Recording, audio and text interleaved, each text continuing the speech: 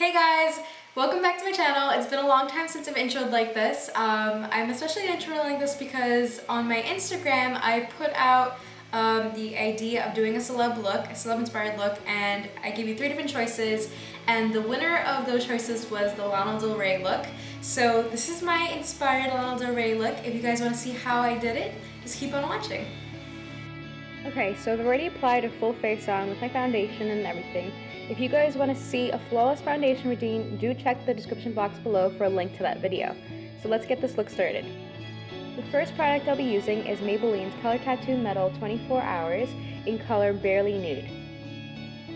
I'm just going to go ahead and use my fingers to apply it all over my lid and also bring it a little bit out to create a slight wing. Next, using this dark pressed powder from CoverGirl, I'm just going to apply this into the crease of my eyes to create a soft, smoky brown effect.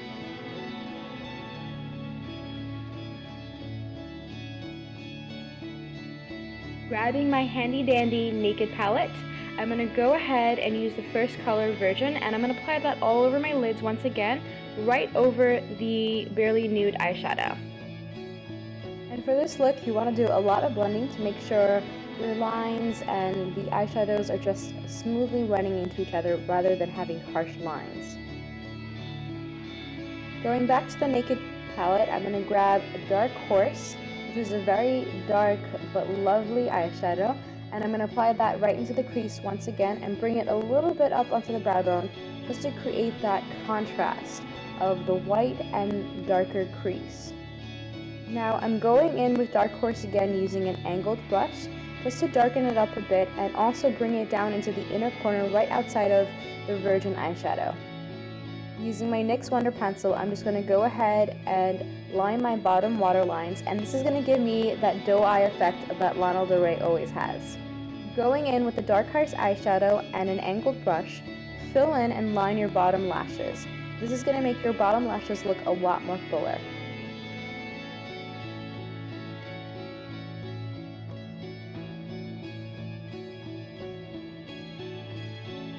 Using my favorite gel eyeliner, Inglot number 77, I'm going to create a very simple, thick wing.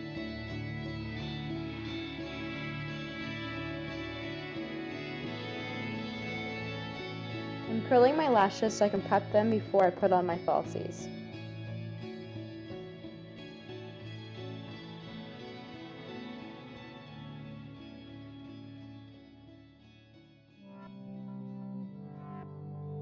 Using MAC Cosmetics LoveJoy blush, I'm applying this to the hollows of my cheek to add a slight contour and warm up my face a bit.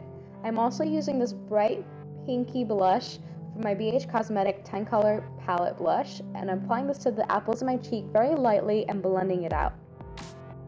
Next, using the Barely Nude eyeshadow, I'm also going to apply this to the higher parts of my cheekbone to create a nice dewy highlighted effect.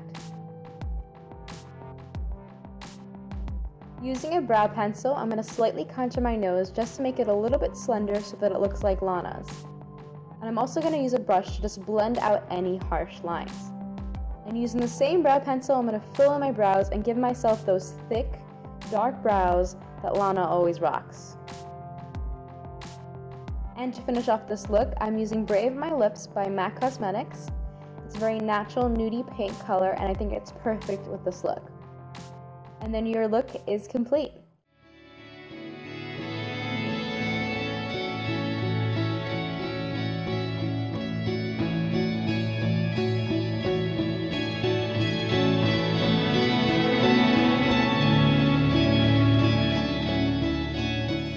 Thank you so much for watching, guys. Remember that you're absolutely beautiful, and I love you so much.